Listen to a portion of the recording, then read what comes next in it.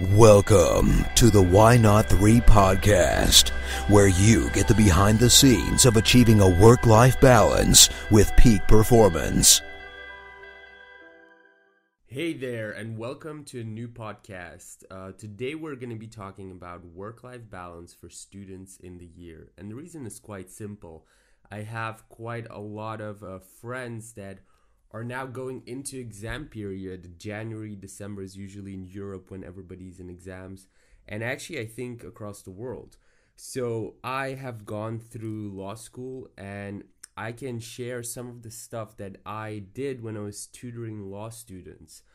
And especially now combining it with work-life balance and everything, all my perception on work-life balance, I think this can be quite interesting. We did, I think on episode 4, we had Jasmine Wilness, the founder of University of Life, who discussed how she did that, because she is quite young and so inspiring.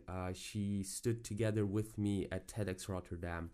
So I definitely recommend that episode as well, because there we discuss how to do a work-life balance during exams so that you can still achieve as much as you can, as much time as you can in productivity state.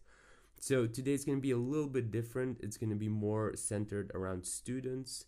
And yeah, let's just fly right into it. The first thing that I recommend, and this is in my days that I was tutoring law students, it was the most important thing. It start summarizing way before that. Now, of course, I can only share my subjective opinion because I studied law, so we had huge books.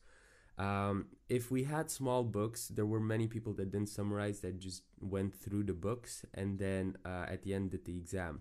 However, I experimented a lot, and I noticed that on me, but also on the students that I was tutoring, and I discovered a pattern that the people that started summarizing a lot and taking notes, and not only notes in the classes, but literally summarizing their entire textbooks and then learning from that summary, they were scoring way higher points. I'll give you an example. For me, when I was not summarizing in the beginning, I was struggling so much to get through these huge books. And the moment I started summarizing and leading up to the exams, I already had my summary and I just had to learn from the summary. My grades shot up with almost 40%, and that was enormous for me. I'd never had grades like that starting off in university, so it was quite a transition. Even though I skipped my last year, and with skip, what I mean with that is I did 2 years in 1 year because I wanted to start university and being more independent sooner. Even though I did that, it was still quite a transition to go into university. So summarizing is really the number one thing that I would be doing if I was still a student, and it's the number one thing I advise everybody that is a student. Of course, if you are really quite close to the deadline of your exam, it can still help, but I don't know, just make sure that for the next exam period you have a clear structure, a clear plan, so that when you go into your exam period, all your summaries are done already.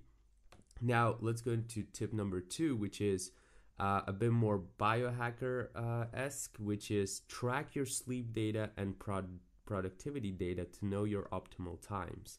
What do I mean with that? After a while, if you're a student, you will have had several exam periods, and it's very important to track those periods very, very closely, because some very interesting things will pop up considering your sleep. For instance, if you sleep a certain amount of hours, you'll know that you'll be productive that day studying. So it's very important to track that. For some, it's 8 hours. For some, it's 6 hours. For some, they sleep 5 hours and seem to be very alert. So during exam periods, these are, of course, exceptions. That's not how you should live your entire life. But it will give you an insight on how productive you actually are on how many hours. So tracking your sleep data, and you can do that with a simple sleep app on the App Store. And the second thing is tracking your productivity data. So throughout the day, you will have times where you're just out of nowhere procrastinating and you can't do anything about it. And then on other times, you're suddenly super productive. This is normal, and it's very important during your exam periods that you actually know what those optimal times are. Now, the reason you are super productive or not productive depends on various things. It could be your environment, it could be your diet, it could be if you're mostly carb based and you're not mostly fat based, then it's very plausible, for instance, that your blood sugar level is spiking up and down because of the insulin releases to stabilize your body.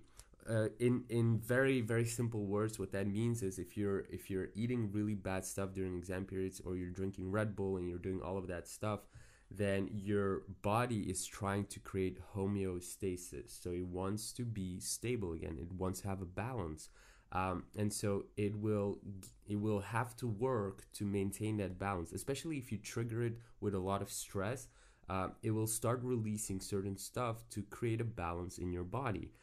So it's very important that you know how much you need to sleep to have a balance so that you're actually productive that entire day. And then when you're productive that entire day, track which hours are the best.